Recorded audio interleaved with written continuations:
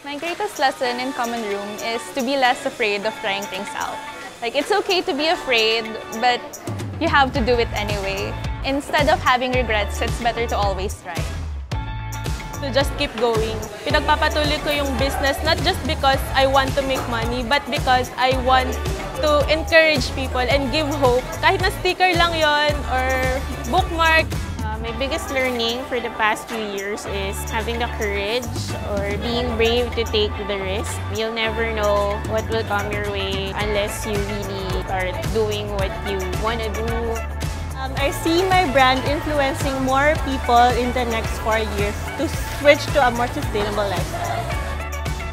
4 years from now, I hope to be in the same place where my seniors here in Common Room currently are. Most importantly, I also would like to still become a part of the Common Room family.